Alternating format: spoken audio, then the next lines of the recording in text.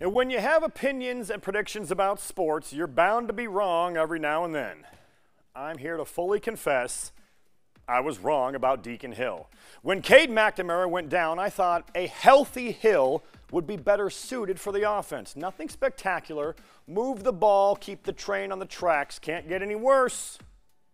I was wrong. Really wrong. The train has derailed, fallen off a cliff, and exploded while in midair.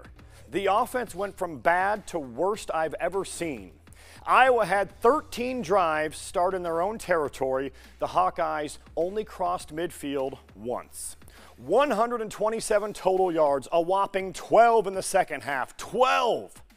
Kirk Ferentz had a problem on his hands with the offense before the loss to Minnesota. Now he has a catastrophic nightmare. No one can embrace the suck when you lose. I feel bad for Deacon Hill. He is trying. He's waited for this opportunity for years. The offensive scheme stinks. O-line, not good. But reality is, he just doesn't have it. We've seen enough. Joey Labus deserves a chance to play quarterback. If not, why in the hell does Iowa even have backup quarterbacks on the roster? What's the point? College football is a big boy sport. When you don't perform up to a standard, you find yourself on the bench. Every player knows that. When a Hawkeye running back fumbles, that player is banished to the underbelly of Kinnick Stadium until Kirk Ferentz deems he's worthy to see daylight again. Ball security was the reason Ferentz could lean on in keeping Deacon Hill under center. Not anymore. Hill had 2 horrific fumbles and a terrible interception. There are no more excuses. His numbers are the worst in all of college football, 37% completion percentage, and the only reason Hill doesn't have more interceptions is because his accuracy is so erratic, even the defense can't catch the ball.